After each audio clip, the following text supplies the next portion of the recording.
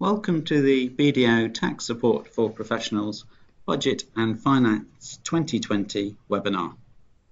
My name is Malcolm Pengelly, and with my TSP colleagues, we're here to guide you through the key matters relevant to your clients. Let me introduce you to our speakers. I'll set the scene and run through the government's response to COVID-19. Jeff Webber will run through the business tax and stamp taxes changes. He will be followed by Chris Holmes, covering the personal tax, employment tax and national insurance matters. Terry Bruce will cover indirect tax matters, including VAT. And finally, I will deal with HMRC powers and enforcement, including the EBT loan charge. So, let's get started. First, a quick word about BDO tax support for professionals. We appreciate that during the forthcoming few weeks, while people are working remotely, that their working life can be difficult and isolated, particularly for tax professionals.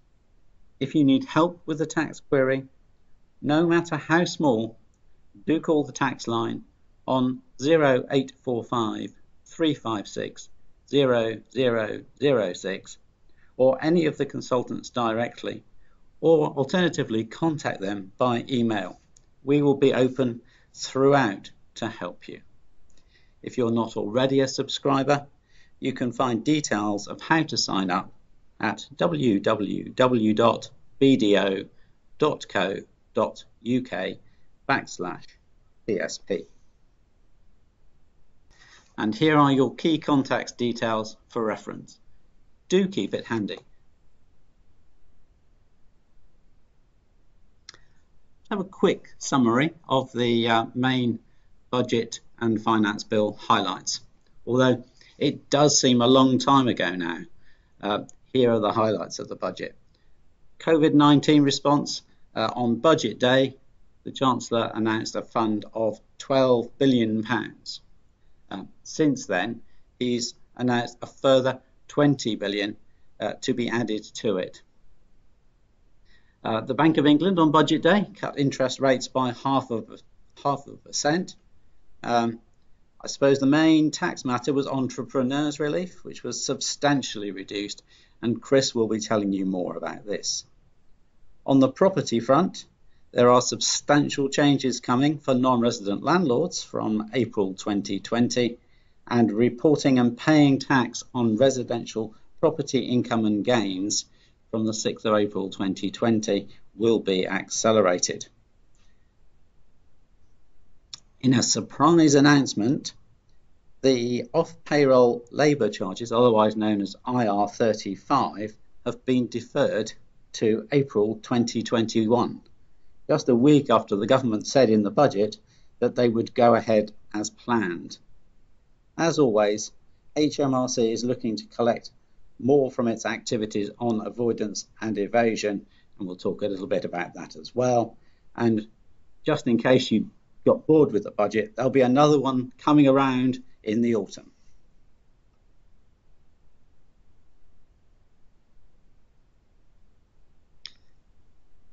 I think the eye-catching matter of the budget and the days subsequent to it was that Rishi Sunak announced a £12 billion package on budget day of help for business. This included £5 billion to support the NHS. We mustn't forget them. There was quite a lot on business rates. 100% relief in 2021 for the retail, leisure and hospitality sector, which will cover 90% of businesses. There's going to be business rates discounts and a fundamental review of the rateable system. Subsequent to that, Mr. Sunak has gone further.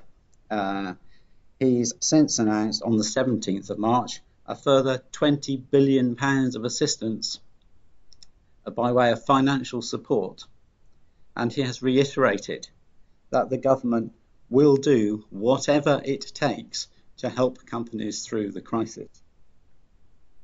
This includes 330 billion of government loan guarantees, enabling businesses to borrow from banks at attractive interest rates. For the smaller company, they will have access to business interruption loans worth up to £5 million with no interest charged for 6 months. There will also be grants of £25,000 for companies using properties with a rateable value of less than £51,000. And the smallest companies in exposed sectors will get cash grants of £10,000. All of this on top of the budget announcements.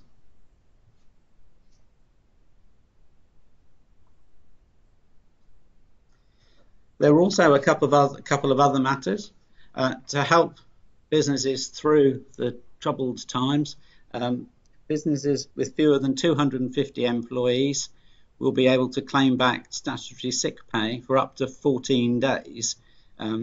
That the Chancellor estimated would be £2 billion for up to 2 million businesses.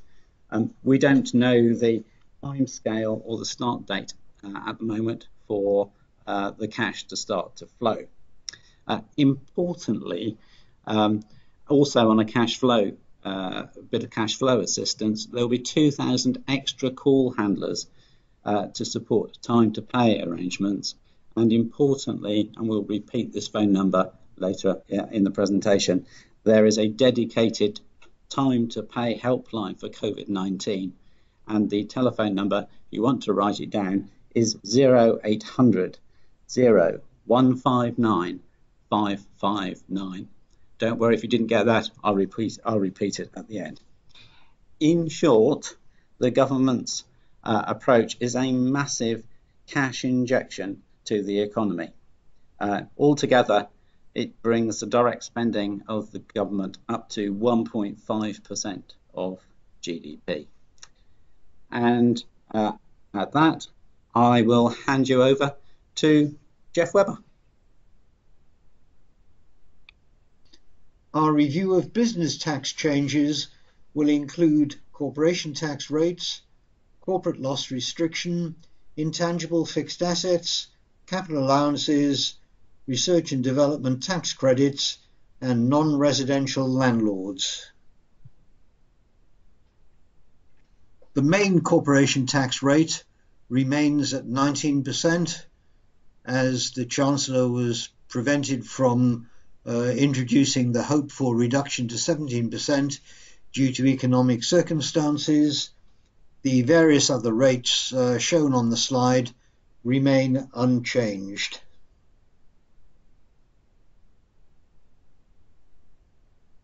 The corporate loss restriction introduced from April 2017 means that only the first 5 million and 50% of the excess over 5 million of losses can be relieved when brought forward. From 1 April 2020, only 50% of a company's chargeable gains in an accounting period can be relieved by capital gains losses brought forward, and the £5 million deduction allowance will be shared between the capital gain losses and other losses allocated as the company chooses. With regard to corporation tax treatment of intangible fixed assets, in other words, corporate intangibles, the rules don't currently apply to assets created or acquired before 1 April 2002. So, under current rules, in any typical company, some assets will fall within the capital gains rules and some within the corporate intangibles rules, which is just a little messy. There will be an element of clearing up when the new rules come in, as they seek to ensure that all assets acquired after 1 July 2020 will be taxed under one regime, which means that the pre-1 April 2002 assets acquired from related parties from 1 July 2020 onwards will be taxed under the corporate intangibles rules. There is still a hiatus when such assets were acquired between April 2002 and 1 July 2020, so we'll have to see if the Chancellor will do anything about this in future. As far as capital allowances are concerned, there are quite a lot of changes from April 2020. The writing down allowances on qualifying expenditure will remain at 18% for the main rate and 6% at special rates. However, the structures and buildings allowance will be increased from 2% to 3% a year, which is helpful as it reduces the time to receive allowances on the entire cost from about 50 years to just over 33 years. The 100% enhanced capital allowances for first year expenditure on plant and machinery within designated assistance areas of enterprise zones is going to be extended to at least 31 March 2021. It would otherwise have expired on 31 March 2020. The annual investment allowance limit stays at £1 million, although this is due to expire on 31 December 2020. It may well be that the Chancellor will be looking at this between now and the autumn statement, and he may take a view then at the time of the autumn statement on whether he's going to let the £1 million limit expire or introduce something new. We shall have to wait and see. The 100% first year allowances on low emission cars and other vehicles is going to be extended by 4 years instead of ending in April 2021. Again, the CO2 emissions thresholds, which determine the availability of first year allowance and the rate of writing down allowance, will once again reduced. And the increased first year allowance for electric car charging points will be at 150% of expenditure, which is good news.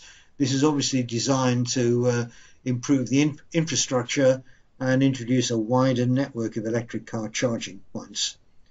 However, the 100% enhanced capital allowances and first year tax credit for loss-making companies when they purchase energy or water saving plant machinery on the specified lists are going to be abolished. As far as R&D tax credits on the large company scheme are concerned, the rate of credit is going to rise from 12% to 13% for qualifying R&D expenditure from 1 April 2020, and there is going to be a consultation on whether expenditure on data and cloud computing should qualify in large companies.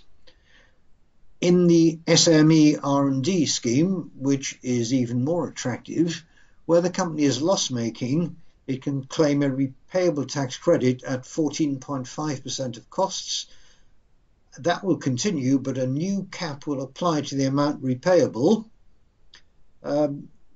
The precise details have not yet been published, but the cap is going to be deferred until 1 April 2021, and in the meantime there is going to be further consultation on the cap's design. Turning to non-resident landlords and the changes from April 2020, offshore corporate owners of UK property currently pay income tax on their rental profit, but from 6 April 2020 these rentals will be taxed under the UK corporation tax regime, where all the corporation tax rules will apply, both helpful and unhelpful. The differences between the regimes will include things like treatment of finance costs and also corporate intangibles. What was not clear was how the transition would work for some items, such as pre-commencement interest. However, the budget measures are seeking to address these anomalies, but nevertheless the transition is likely to be complex, and we strongly advise that specific advice should be sought in any particular case where there are transitional issues. Finally, we're looking at stamp taxes, and in particular stamp duty land tax, that's SDLT, and ATED. There will be a 2% surcharge on the purchase of residential property located in England or Northern Ireland where purchased by non-UK residents, but this does not become effective until 1 April 2021. The surcharge will apply in addition to existing SDLT rates, so that surcharges for individuals buying second homes will be facing a top rate of SDLT on residential property of 17%, and this will also apply to companies buying residential property. One interesting point is that relief will be available for qualifying housing cooperatives from the 15% flat rates of SDLT, and there will also be relief from ATED on purchases of dwellings of over 500,000. The SDLT relief in England and Northern Ireland will take effect from the date of the autumn budget 2020, and the UK-wide ATED relief will take effect from 1 April 2021, with a possible refund available for 2020-21.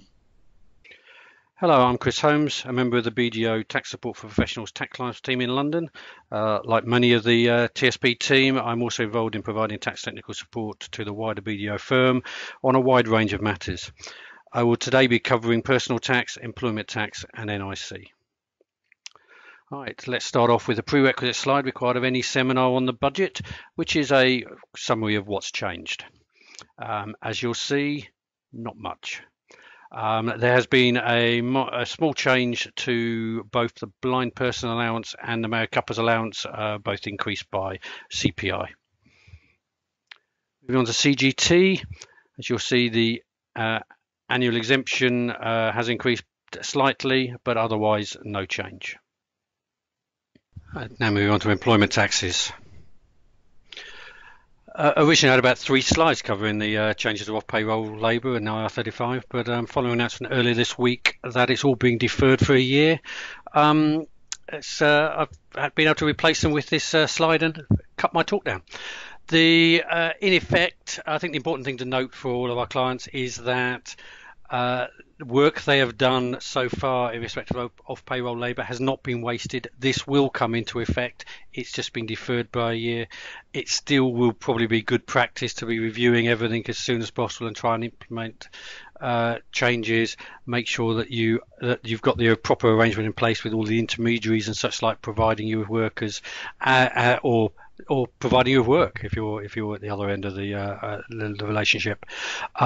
There have been some recent changes to the finance bill talking about the way that liabilities of the various parties, especially if the message about the employment status and things like that are not passed down the line. So it is important to make sure that you have arrangements with the intermediaries and that they contractually sign up to that they'll pass on the information as required and operate PAYE and all of those sorts of things. So yes. Company car and van benefits. Ultimately, the government have really trying to push the zero emission vehicles. Currently, the zero emission car has a 16% rate for benefit for car benefit rules. This will cut down to 0 for 2021. It will then go up slightly to 1% in 21-22 and 2% in 22-23. So there's very much a drive for zero emission cars. It's for obvious reasons.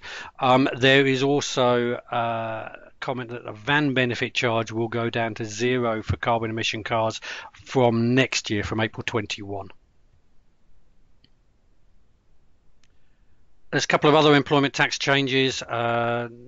Well, basically, if you're providing counselling services, the exemption now can include CBT therapy. So in addition to the other types of welfare counselling, and furthermore, there's a change that that makes certain payments from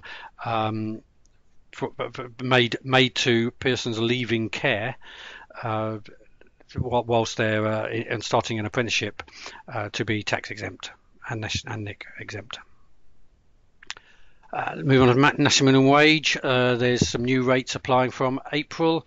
There are also some interesting rights for workers that are coming to effect, which your clients may need to be aware of. These are more employment rights than tax, but you just need to. These are for workers who are not necessarily employees. Now, quickly moving on to national insurance contributions. Here's the requisite list showing what's changed. Not much is the answer.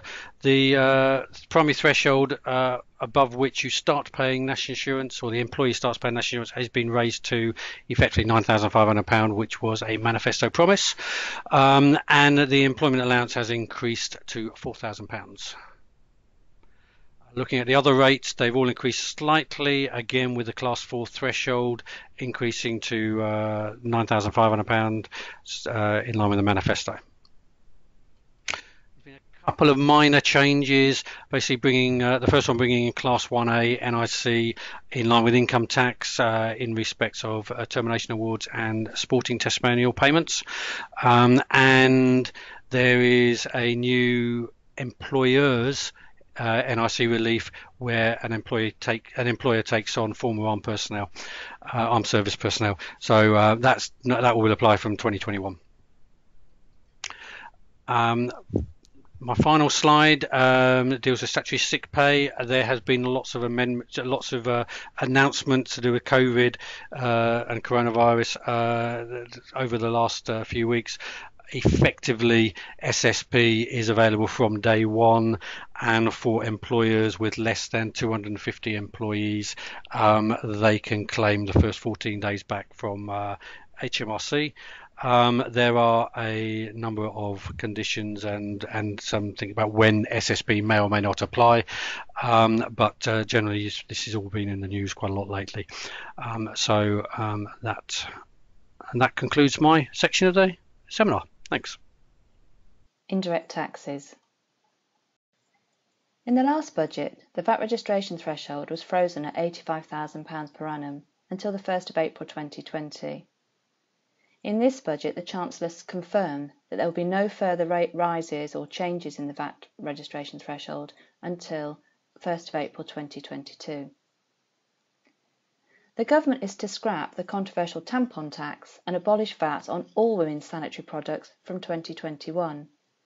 Tampons and other women's sanitary products currently attract 5% VAT. This will be dropped when the transition period for Britain's departure from the EU ends on the 31st of December 2020. The government estimates that the tax cut will lead to typical savings of 7p on a pack of 20 tampons and 5p on a pack of 12 pads, which could save the average woman an estimated £40 over her lifetime. The Chancellor also announced that the government will introduce legislation to apply a zero rate of VAT to e-publications from the 1st of December 2020. This will extend zero rating to e-books, e-newspapers, e-magazines and academic e-journals, but not to audiobooks. The VAT liability of digital publications has been a contentious issue for many years, as HMRC's view has always been that e-publications were not covered by the zero rate under a strict interpretation of the VAT legislation.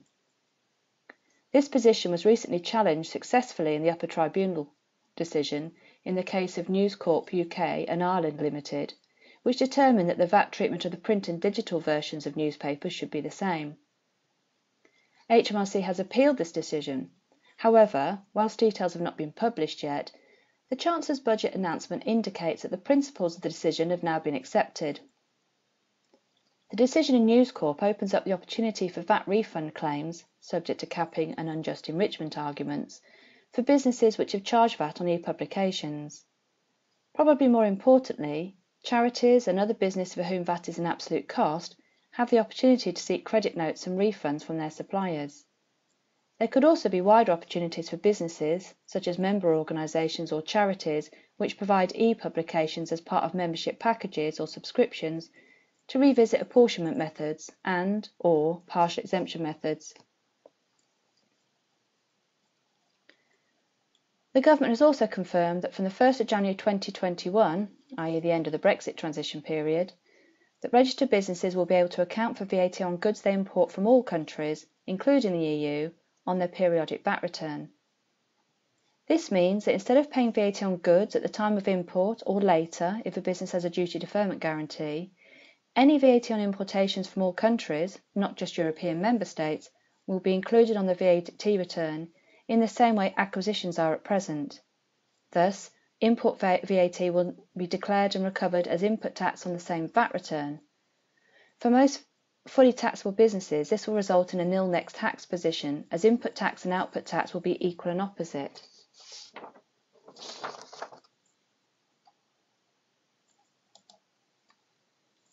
Environmental taxes. To reduce the problem of excessive and environmentally harmful plastic packaging, and to incentivise manufacturers to use recycled plastic, the government intends to introduce a tax on the production and import of plastic packaging from April 2022. The tax of £200 per tonne will apply to plastic packaging which does not contain at least 30% recycled plastic. A consultation has been launched on the detailed implementation of the tax, including a de minimis exemption and determination of who in the supply chain should be liable to the tax. Thank you, Terry. Let's now look at the HMRC powers and what's happening on tax administration. We've already mentioned at the beginning of this webinar the COVID-19 assistance. As I promised, it's worth repeating the COVID-19 helpline number for those looking to arrange time to pay arrangements. The number again is 0800 0159 559. HMRC have agreed to waive late interest penalties and interest for those who enter into a bespoke time to pay arrangement with them. This will help businesses struggling with cash flow, allowing them to spread liabilities over a manageable period. HMRC has confirmed that the much trailed changes to the preferential creditor rules on liquidation will go ahead from the 1st of December 2020. HMRC will have preferential creditor status for taxes collected by businesses, including VAT and PAYE. There is no change in the status of businesses' own taxes like corporation tax and employer national insurance. Concern has been expressed over the HMRC preference pushing up the costs of finance. So perhaps it is surprising that this change is going ahead, albeit from the 1st of December 2020.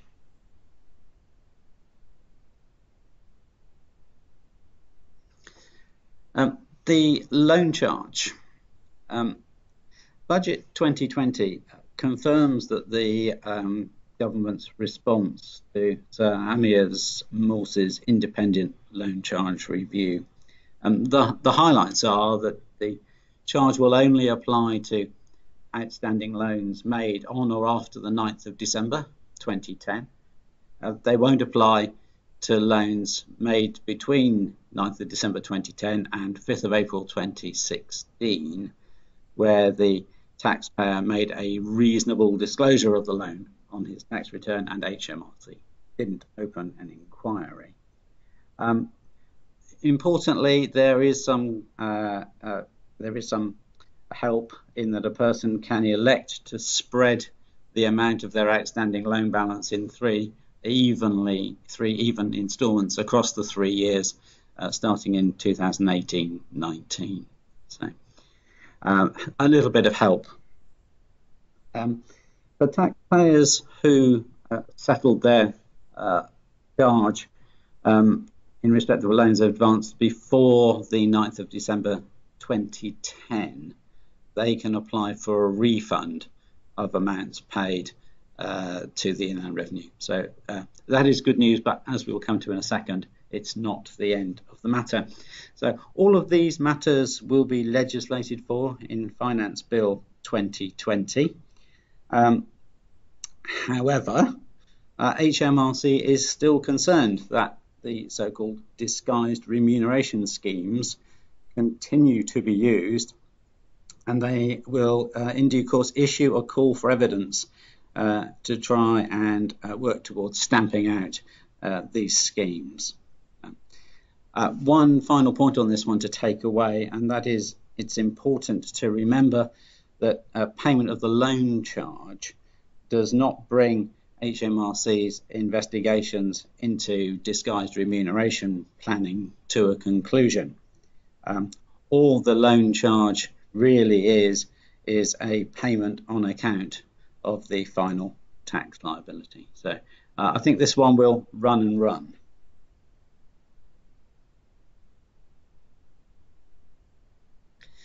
It wouldn't be a budget without HMRC turning its attention to avoidance and evasion, and it's continuing its fight to shrink the tax gap, which it currently estimates to be at 35 billion. The proposals, the revenue estimate will bring in an extra 4.7 billion pounds over the next 4 or 5 years. A number of interesting points to raise for you. From April 2021, large businesses will be required to notify HMRC if they take a position in their tax computations that HMRC is likely to challenge. In other words, basically hands up. The government is to consult on this. It's not coming in until April 2021, and hopefully there will be some guidance as to what likely challenge actually means. It's a bit vague at the moment. There's also a couple of clampdowns. A clampdown to ensure businesses pay the tax that they owe. The revenue estimate that will collect 55 million. And tackling the hidden economy, another 155 million over the next 4 years. The big one, though, is an investment into 1,300 additional compliance officers and new technology. HMRC are anticipating that will collect another 3.92 billion. In other words, the lion's share of the 4.7 billion. Finally, there will be further powers to enable HMRC to act against scheme promoters. It's a little light on what those powers might be, but it's with a view to closing down the tax avoidance market. That much is certainly clear.